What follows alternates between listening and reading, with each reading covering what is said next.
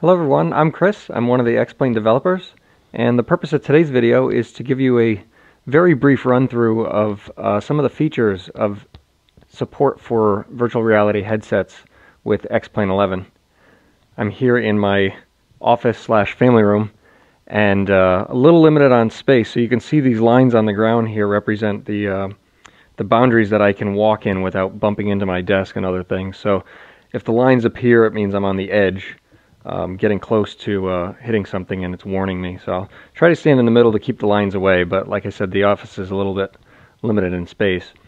I'm wearing the Htc Vive right now, and I have two of the default Vive controllers, and you can see our own little object models of the controllers here in my view. I'm standing outside of our default Cessna 172, and just going to do a very quick walk around just to show you. The Vive in particular offers 360 degrees. I can turn my head around anywhere. I can trip over some wires here. I can get down underneath, and we can just look around completely free to just look at anything we want on the aircraft. Almost like you're standing in front of the real thing. Even in the headset, the size and proportion of everything is extremely realistic. You feel like you're standing right in front of it. But we can't all have offices large enough to walk around an aircraft, so we have the ability to teleport. So I can just touch one button on the controller here, and you can see this little arc comes out here, and I can rotate it so I can decide which way I'm facing. So if I want to go to the end of the wing here, I can just do that. And now I'm outside the wing. Get a little closer here. And we can look underneath the wing and kind of do like a pre-flight inspection. And we can just very easily walk around and look at various parts here. Alright, so we'll head into the cockpit now. Just teleport over near the door here and just grab the door handle. So you can see as I bring the controller over to the door handle and then just make a motion like that, the door opens. And if I teleport right into the pilot seat here. Okay, so you can see I've grabbed a chair here just so I'm more comfortable. And I'm sitting inside of the seat of the Cessna. It's no problem, I can just teleport again, and now I'm sitting nicely in the pilot seat. I can choose to sit over here on the right side of the aircraft if I want, and you know, fly as a CFI or as a passenger.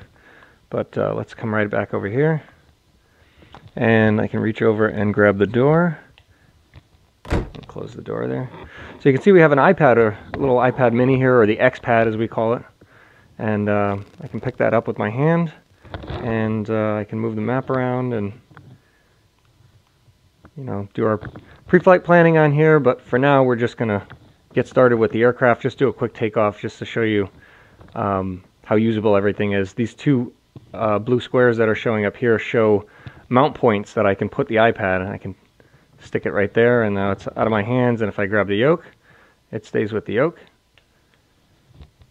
But let's just put it over here just so it's not such a distraction.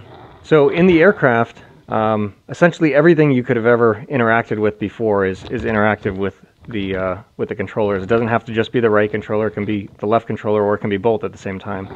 So you can be, you know, adjusting the switches here and adjusting your throttle at the same time. Let's see, we can turn our master switch on, get our strobes going, our beacon. Check the area, put a little throttle. So with the left hand, let's bring this fuel pump on.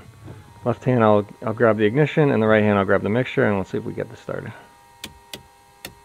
So I'm just rotating my wrist here to turn the key, and then I'll start, and then I'll grab the mixture. There we go.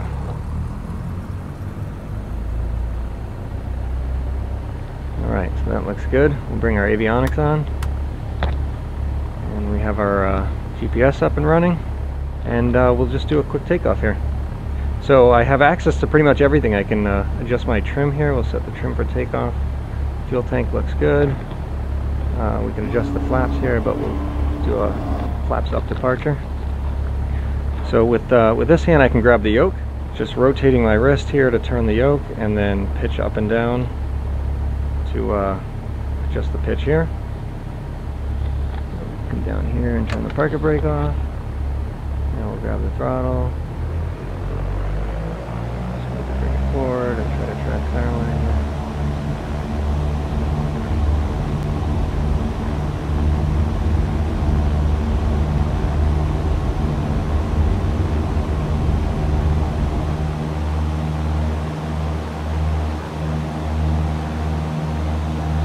And there we go. So I can let go at any time and have both my hands back, and the yoke will hold that same pitch and roll. And look around, back behind us.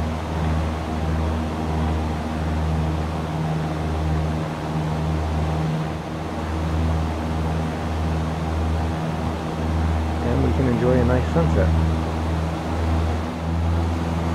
So I've turned the autopilot on here just so I can let the plane stay stable here and not have to worry about babysitting it while I show you that even the the Garmin displays here, we can completely interact with them just as you would. You can go to direct and we can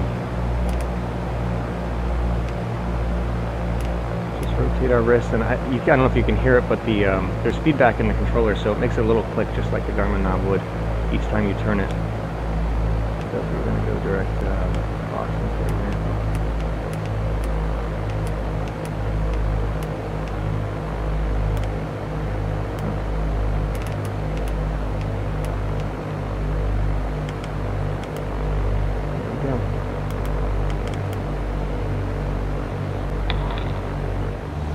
So one other quick thing I'll show you is I can just press the menu button on this controller and it brings us to our hangar here. And let me just teleport behind. I think I'm facing the wrong way. There we go. So I can come right up to our little whiteboard here, which we have our menu on, and this is the standard X-Plane menu, the free flight menu, and I can pick the MD-80, for example. We could adjust our weather and time of day and everything that you normally can. Autopilot. Just going to show the MD-80 really briefly because it's kind of an amazing aircraft, especially in a VR headset. The entire overhead panel, every one of these buttons and knobs and switches you can completely interact with.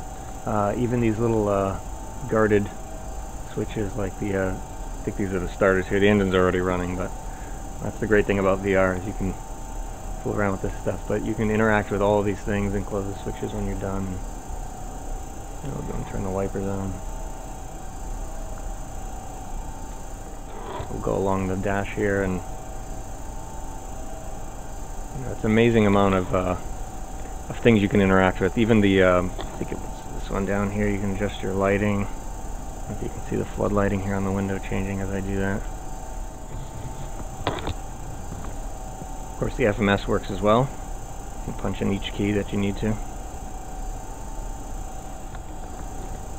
And like with the Cessna here, I can teleport over to the other side, and I can be first officer on this side, or I can teleport back here, right in front of the door, open the door, and I can go and sit back here as a passenger if I'd like to.